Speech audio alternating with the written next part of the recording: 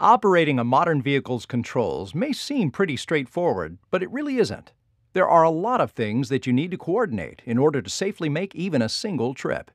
Starting the engine, steering, accelerating, braking, and backing up.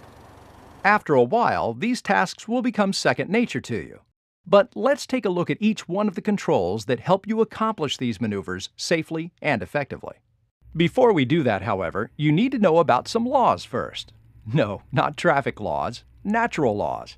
You see, there are natural laws in play at all times, and like it or not, they affect your driving every second you're behind the wheel. The first natural law is inertia. Simply put, inertia means that an object in motion will stay in motion until it is acted upon by an outside force.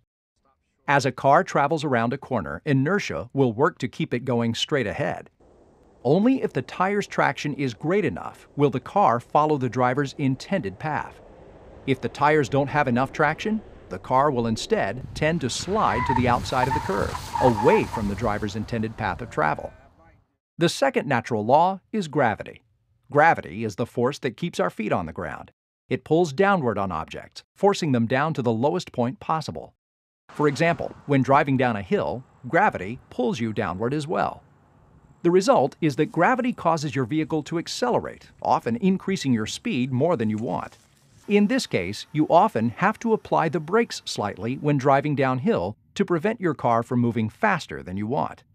The opposite occurs when driving up a hill.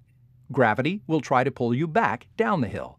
In this case, you often need to accelerate more in order to maintain the same speed at which you were traveling on the flat roadway. The third natural law is kinetic energy. This is the amount of energy needed to move an object. In our case, kinetic energy is affected largely by a vehicle's weight and speed. One key way that kinetic energy affects drivers and their vehicles is its impact on how quickly a vehicle can slow down. Basically, braking distances are strongly affected by how fast a vehicle is traveling.